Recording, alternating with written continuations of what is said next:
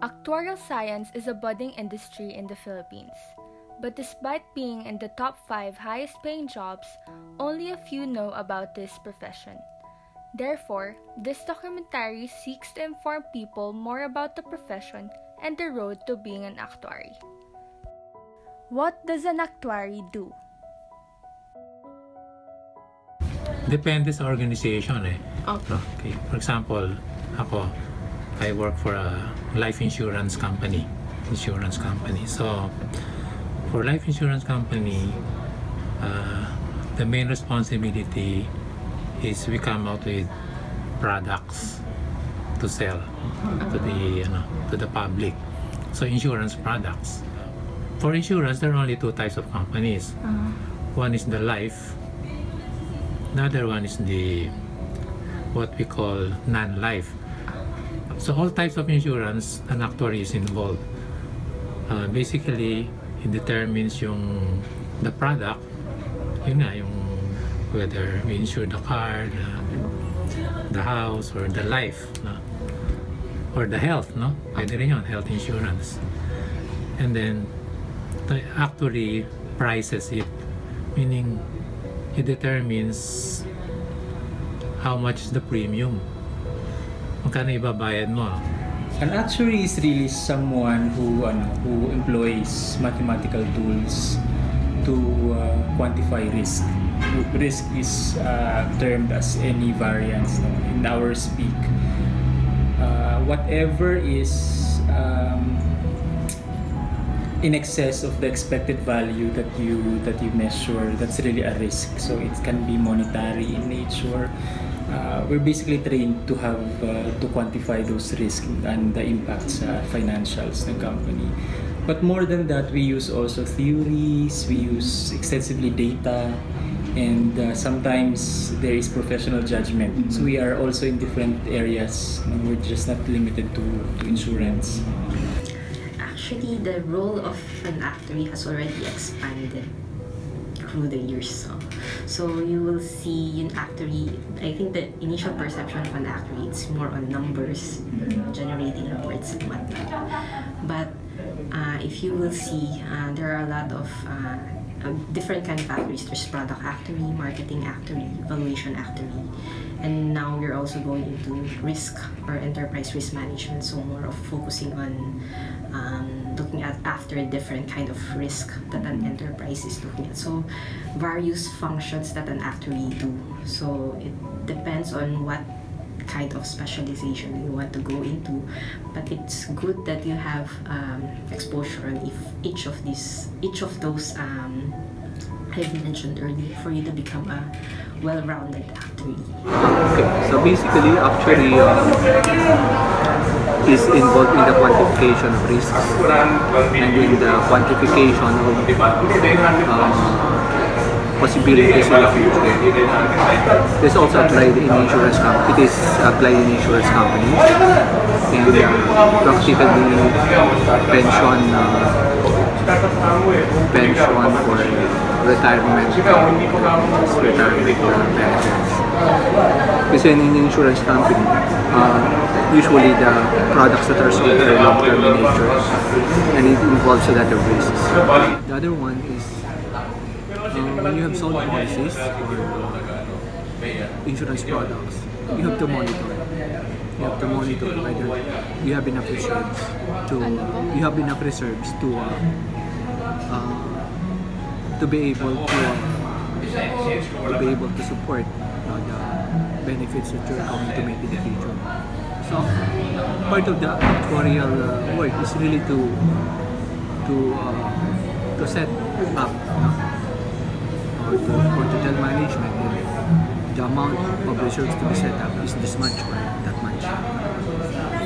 So there's various specialization in the actuarial field. We have the products, meaning you develop products, you price products for the insurance company. There's valuation, you value the company and its liabilities. There's also risk, that's where I am now. You take a different look in how not just the opportunity loss, but also opportunity gain. So that's risk. We also have retirement. We have specialization for retirement. And actuaries really are there to manage the risk of a company. So even though I said it's risk for everything, it's really a risk. What are the skills, professional and personal, an actuary should possess? Basically, you start with your quantitative skills. Dapat you're able to see to see patterns in the experience. You're able to analyze all the data, and you come up with the correct or an accurate estimate of, say, the probability of getting sick, or probability of a house in say in Taft Avenue sa Manila getting burned because of fire, yung ganun ba, based on past data. The actuary should be able to analyze the data and come to conclusions regarding probabilities, and to be able to quantify this in terms of pesos and centavos, parang ganun. So analytical skills, very important. And then so dapat ka rin, you have attention to detail, and then you have medyo matyaga. Regarding personal skills, you should be able to, kasi you also work with people, so you should be good at communicating to people, and be able to understand also what they need, and for yourself to be able to explain what you're doing. So communication skills is very important sa actuary. Well, one is you have to have technical skills. So you have to be good in math. I'm so sorry, hindi siya negotiable, no? Okay. You cannot be a good actuary if you don't have a good handle on numbers. That means from calculus to statistics. Ganun yung requirements sa kanya, no? And then also, as I've said, you have to have people skills. Not a sales, probably not the sales type na medyo kuwela, but you have to have good communication skills. You have to deal with people kasi all the time, so you have to be professional also. And you have to have leadership skills, because if you are an actuary and you lead people, kailangan mong talagang makuha yung kanilang support, no? And that's really where leadership skills come in. You cannot be very, very good and just work alone. So you really have to be able to work with people. I guess they are keen to details. Basically, hindi takot sa numbers. Yun yung pinaka-first. And I think in terms of discipline, in terms of managing your time, especially if you're taking the actuarial exams, and at the same time, you also have to do your work at the office. So it's balancing your work versus your studies and your studies. Actuaries are usually known to be kind of the introvert type. But it's good to have a certain somehow you should be able to adapt to the situation easily in terms of what the situation requires. Sometimes in your job, though you're an introvert, but you're forced to be sort of an extrovert just to build the relationship with your customers. Okay, number one, all actuaries should be mathematically inclined, no? So they should be strong in mathematics. So because basically, actuarial work is about quantification, and quantification of future events, risks. So it deals basically of probabilities. Probabilities involving the future. Second, the other what I call skills by an actuary will now depend on what industry he is working in. No? So it depends. No? On my part, as a consultant, I think it is needed that you should be able to express or to be able to explain the actuarial valuation results in a manner that can be understood by your clients. Most would say that actuaries lack communication skills, but it is very essential. Why? Why do we lack communication skills? Because most actuaries are mathematicians or statisticians by nature. But to deliver your perspective or the company's perspective, to deliver the numbers, you need to have communication skills. So it's something that new actuaries may not have, but it should be developed through time. And of course, I've mentioned already that you have to be good technically.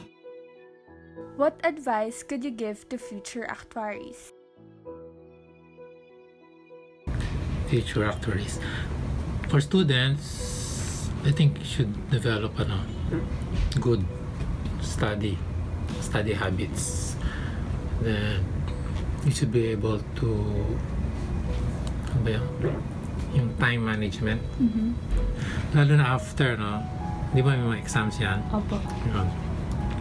Nagtatrabaho ka na eh. Pag nag-exam ka. Opo.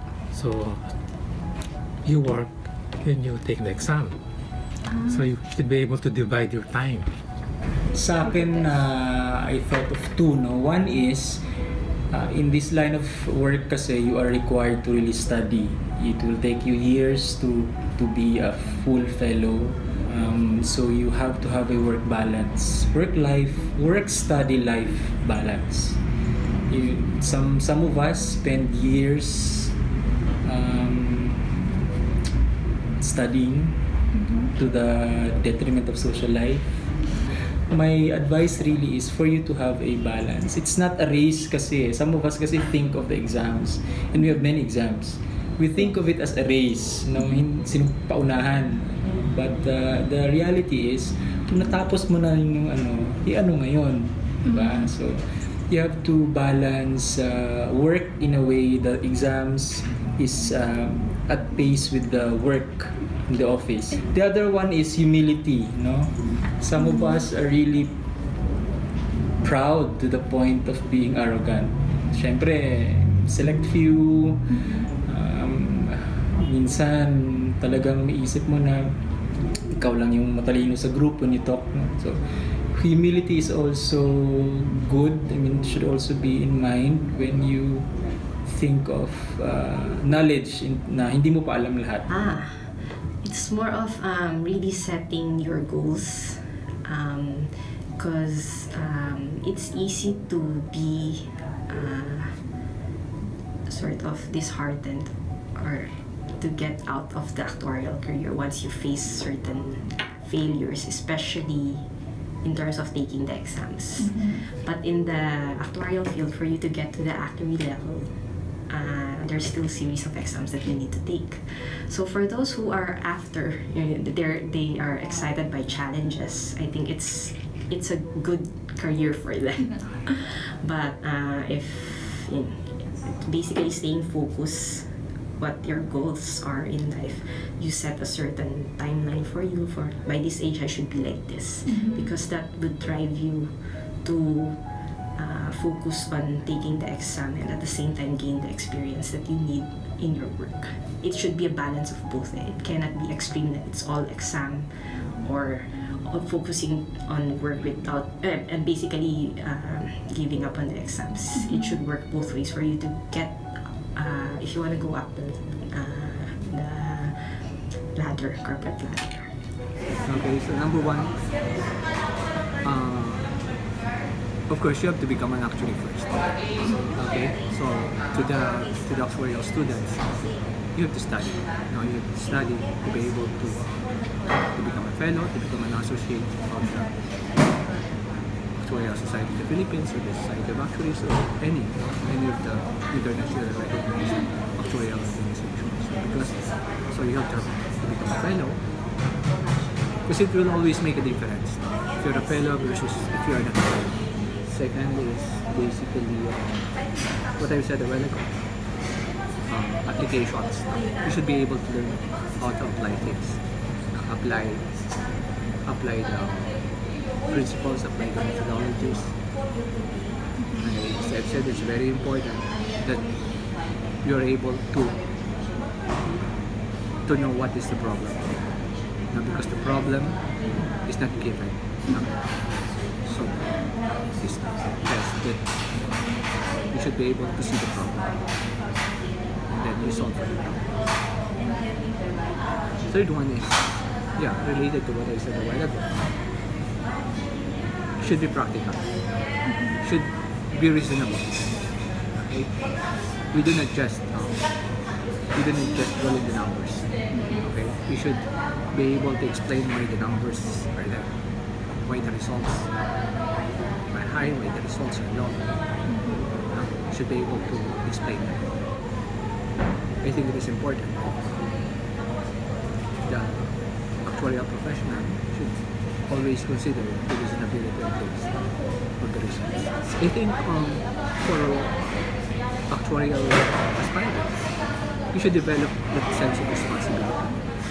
Okay, because the products we develop, the benefits we develop for corporations affect the employees, affect the policyholders. So there should be some responsibility to it. Love what you're doing, because if you're not sure if you want to be an actuary, it's something that you don't just jump into, because a lot of us when we were younger, we don't know what an actuary is, and most would just know maybe when they're already at work or they're graduating, when they're looking for a job. So but love it, because it's being like going to med school. It takes many years to study and study. You've graduated already from college, you see most of your friends, you're having nightlife, but you have to really balance everything, your studies, and to reach your goals. Yes. The actuarial career is a multidisciplinary profession. You need to excel both in mathematics and language, and to also be knowledgeable about the different aspects of the insurance industry. In dealing with clients, an actuary should not only be able to provide the needs of their customer, but also to be able to explain the process and product that they present. Moreover, the road to being a fellow is not easy. It requires hard work, discipline, and perseverance. But no matter how difficult the hardships may seem, the rewards and satisfaction of being an actuary will be worth it.